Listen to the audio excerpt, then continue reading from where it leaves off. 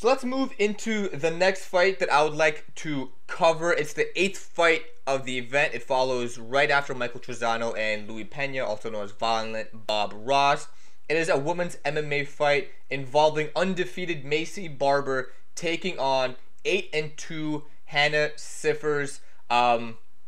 This is an interesting fight. We've got Maycee, the future Barber, only 20 years old. If you follow her on her Instagram or even Facebook, she put a counter.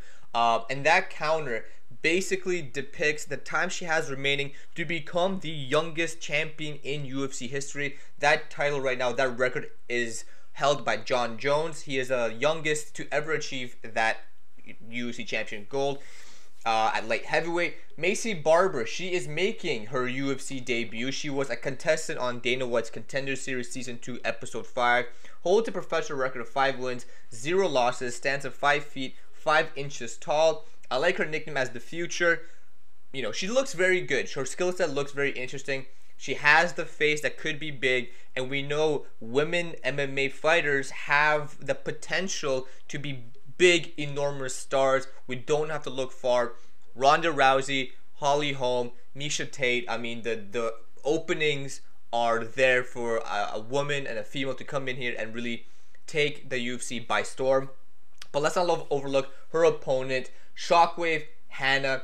Standing at 5 feet, 1 inch tall, 26 years old, holds a professional record of 8 wins, 2 losses, is also making her respective UFC debut. So this is going to be a very interesting fight. I'm surprised that UFC didn't choose to pair Maycee Barber with somebody who has a little bit more of a UFC name.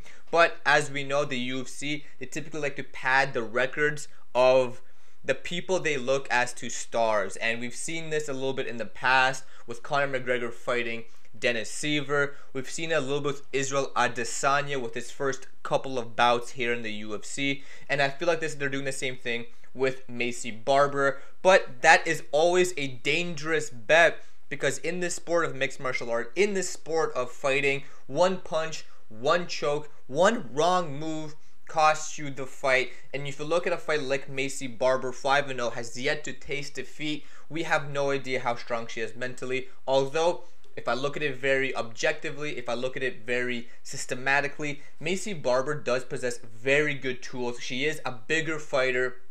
She has what seems to be an all-around game to a certain extent.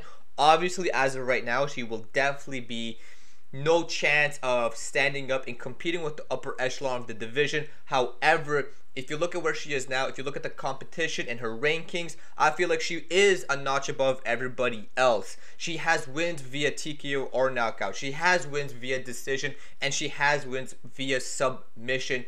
What that tells me is she's dangerous anywhere the fight goes. She has the durability and the gas tank to go all 3 rounds if she so has to. And the fact that she has, you know, 2 KO, TKO victories in a women's division, I feel like she packs a punch, and a lot of people may underestimate that of Maycee Barber. She is definitely the bigger fighter. She has a larger frame, but Hannah Cifers, look at her. She has 5 TKO KO victories, so the same argument can be made for her as well. She does have that power. She is 4 inches shorter, but that center of gravity, if Maycee Barber does choose to leave her chin open, chin exposed, leaves her head up, that could play into advantage of Hannah Cifers, who can land a powerful shot if not careful.